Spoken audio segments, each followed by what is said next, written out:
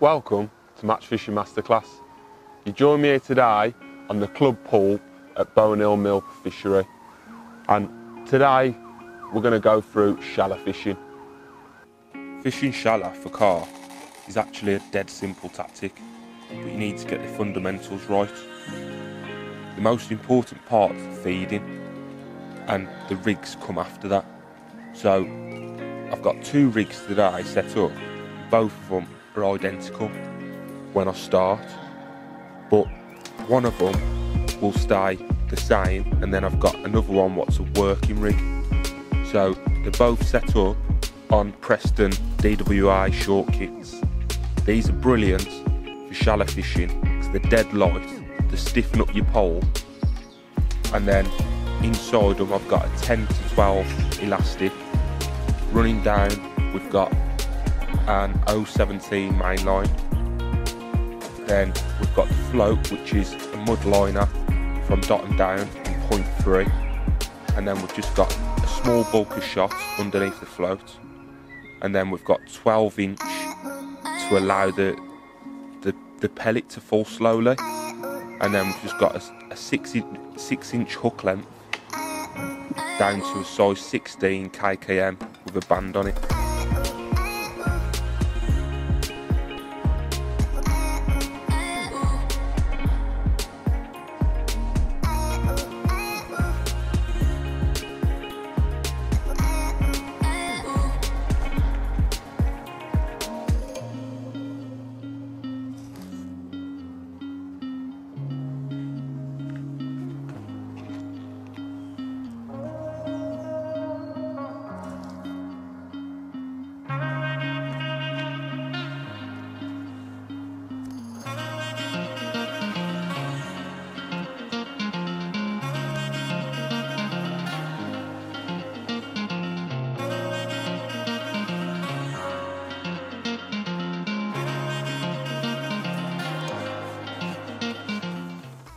Okay, just before I get out there,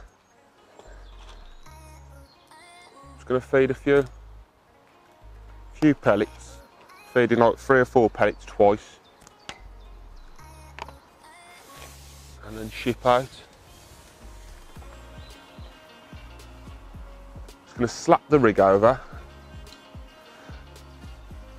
And I'm not slapping the rig so much now to make too much noise. What I was doing is just straightening the rig out more than anything.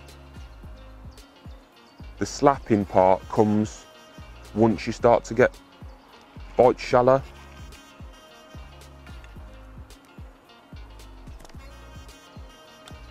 So it's just about getting into a process. I'm just going to feed twice, slap my rig over to straighten it out, and then come above the float.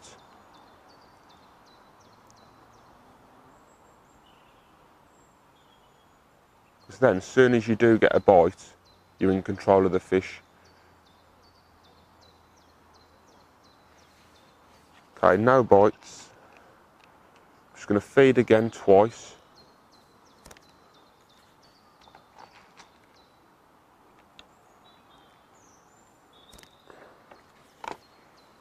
And slap the rig over to straighten it out.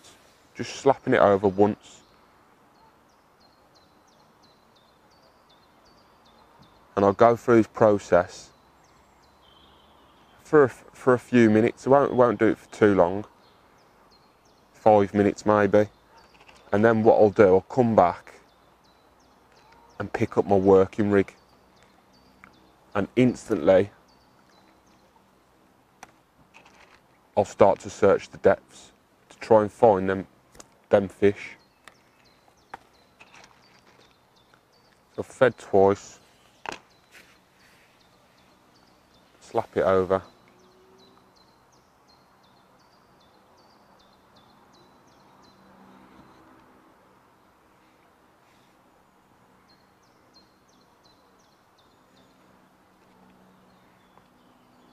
Again, no bites.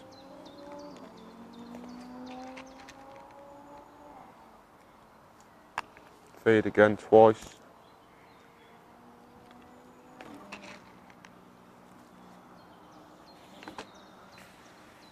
and slap it over.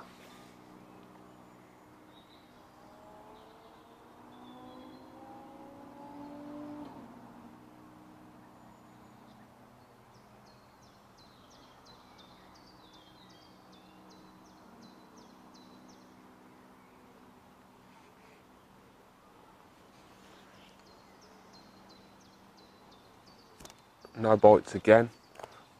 I'll do this once more and then I'll come back and pick up that working rig. There's quite a lot of blowing in the peg now. And no bites. Let's come back.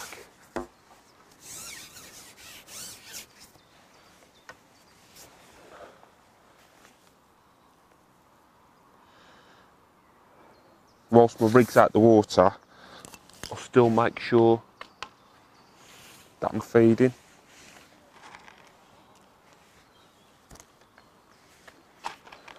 Went a bit too far. It's better. Pick up that working rig. What I'm going to do, I'm just going to put about 6 inch on this. Pull them shot up. As I was saying earlier, the carp will watch the pellet fall, so you want that slow, that rig falling through the water really slow. Don't worry about not seeing the bites. The carp will let you know once they've took the bait, trust me. Again, just going to ship that out.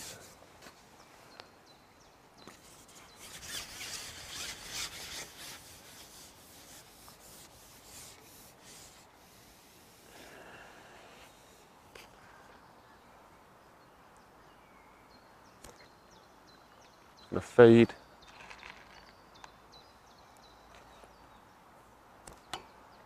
Feed.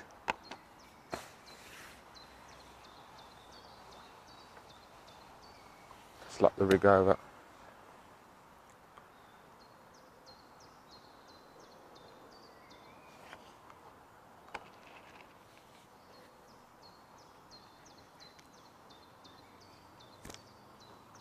Feed.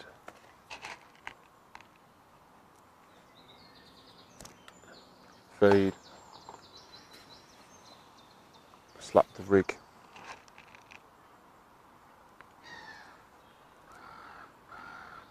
As you can see, I'm just using the pellets at the moment to create the noise for me.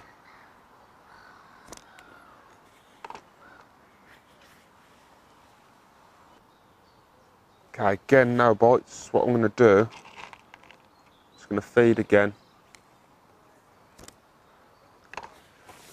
Come back, add a bit more on the rig.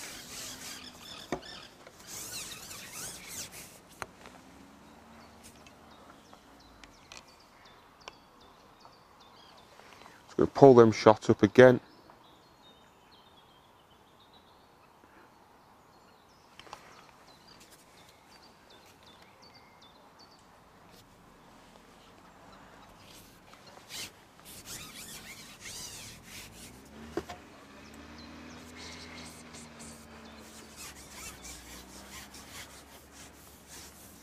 Out.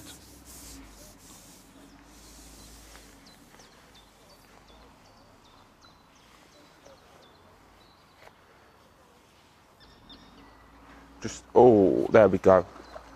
Straight away.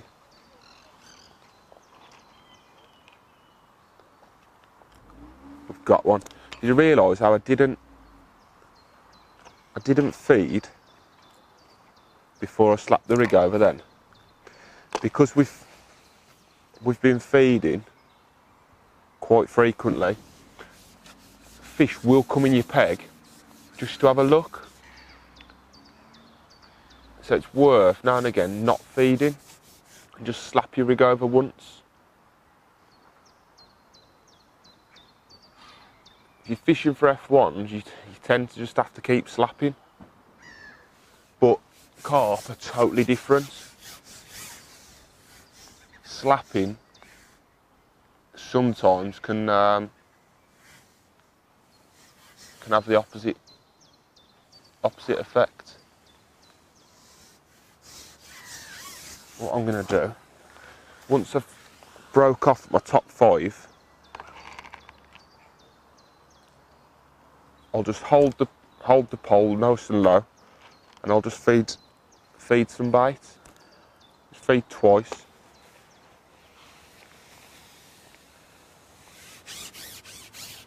Reason I didn't break down at my top kit is because the fish can all of a sudden go for another run.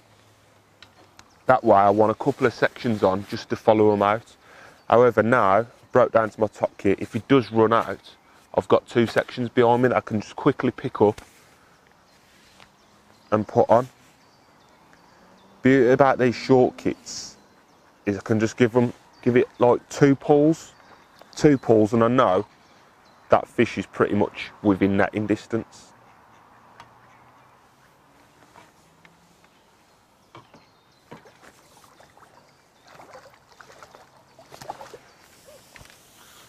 Nice fish.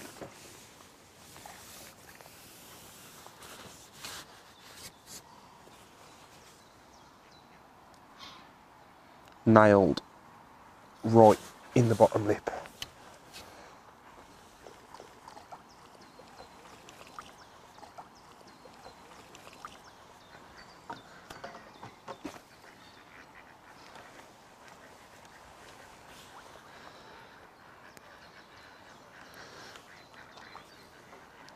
And we'll just go through the process again. I'm going to drop my rig in the water. I'm just going to feed some bait. Once. Twice. And now, if you look at that rig, on my side tray there's a marker, so that rig is 55 centimetres deep, so it's quite deep. However, that fish, when we slapped it over, that fish took it, I reckon, about 12 inch under the surface. And that's the beauty about moving all them shots up underneath that float, because it searches the water better. Any wise carp isn't going to take your pellet when it's falling through the water faster than the rest of the pellets. So you're going to need to slow it right down.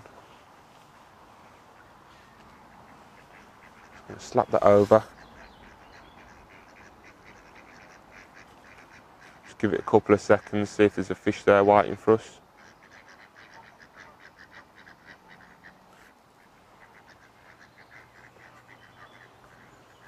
Right, no bite that time.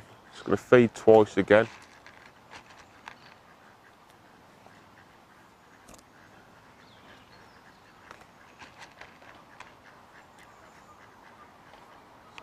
And then slap the rig over.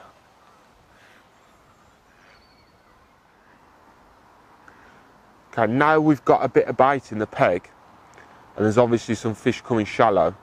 What I'm going to do now is use the pellets to create noise, and then also my rig. So I'm going to introduce slapping now. Although I have been like whizzing my rig over once just to straighten it out, which creates a bit of noise, I'm actually going to create some noise with my rig. So we'll just give it one more go with using the pellets as the noise.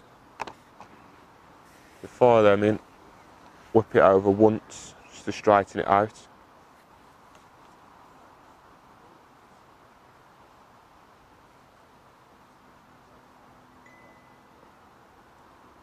Okay, no bites then. So what I'm going to do now is cut the feeding out slightly and use my rig to bring the fish up. So all I'm going to do, just again, slap it over, but this time slap it over 3 times. what you want to be doing once you've slapped it over is come on top of the rig. So bring your pole, the tip of your pole, over the top of your float. That way, as soon as a fish like that one takes the bait, it hooks itself. Oh, he's angry.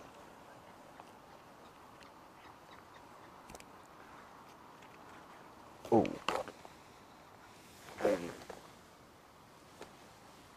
He's very hungry.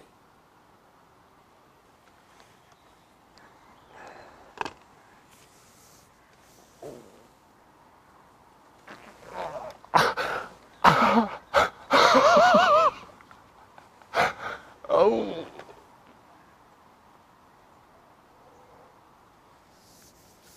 Oh, I need to get some pole on him. That fish then went on a right run. And get it back. Okay, again, once you're back at your top 5, feed some bait.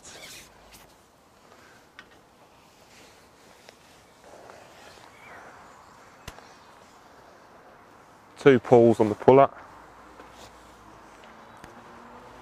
And we know he's going to be pretty much within our range.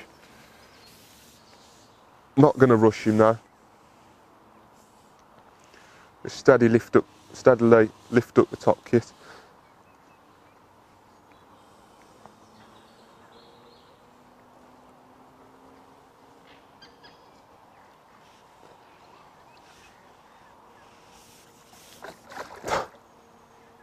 I thought there's a chance that fish could foul up, but he's not, he's in the mouth.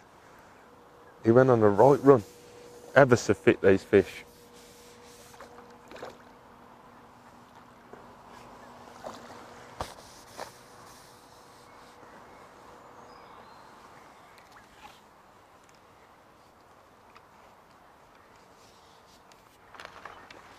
And one more pull on the puller. Here he comes. He's at us. Most common.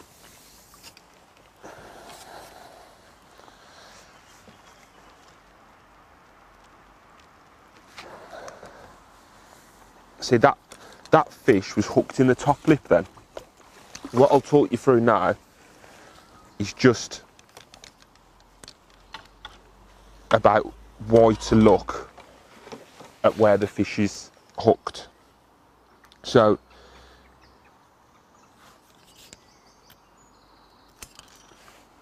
it's important to look when you've got your fish in. Look at the fish's mouth and look where you've hooked it.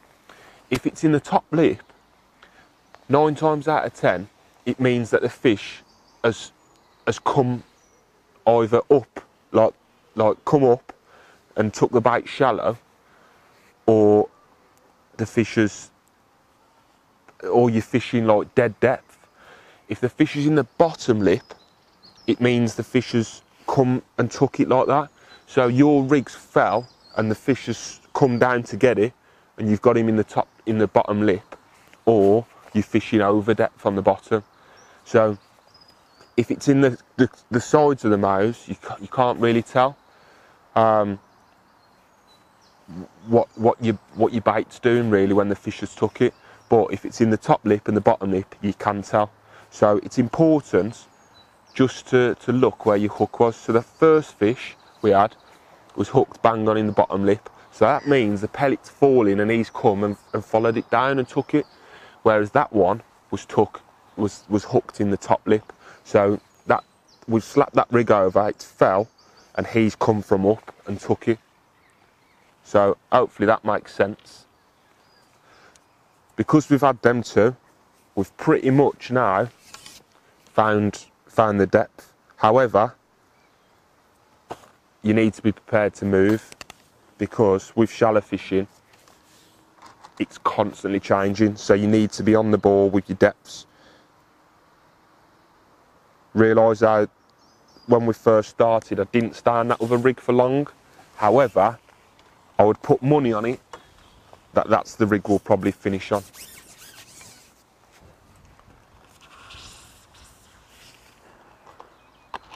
I'm just going to feed some bait.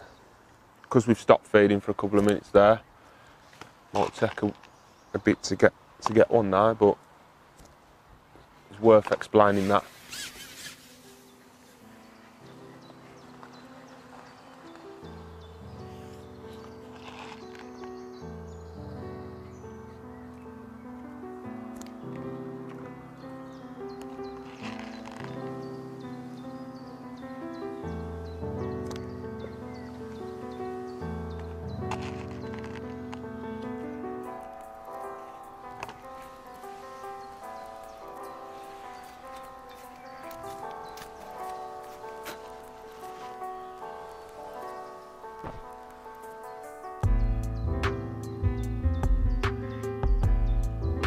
Okay, what we're not getting a lot of is indications on the float, like liners, to tell us to come even shallower.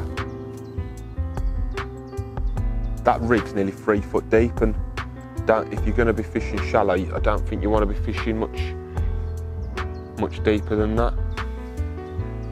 So I don't think the fish are like staying in the peg. I think one's coming in, seeing the pellet, snatching at it.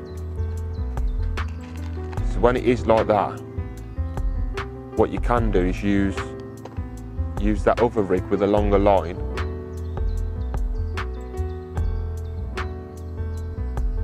Just keep flicking it in instead of slapping. You can still slap that rig, but we'll give this another minute and then we'll try that other rig.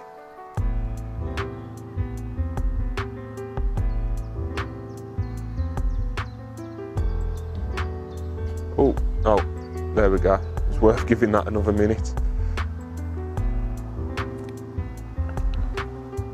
So I mean, still no indications, just literally a lovely bite, and the fish is on. You won't even get time to strike. The fish will literally pull your elastic out.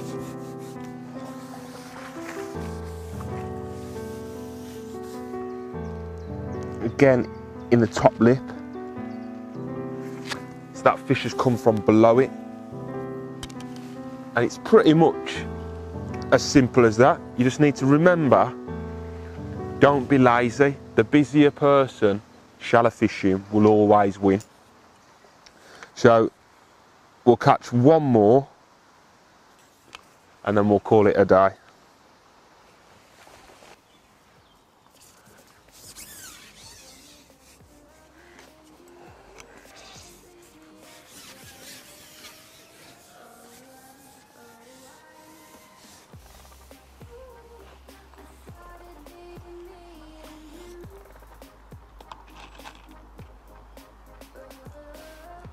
Give it a slap first. Oh, there you go.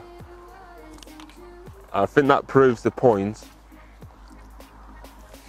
to why you don't need to feed all the time. Literally just make a couple of slaps on the surface just to create that bit of noise, because you've done all the hard work with your feeding previously to get the fish into the peg.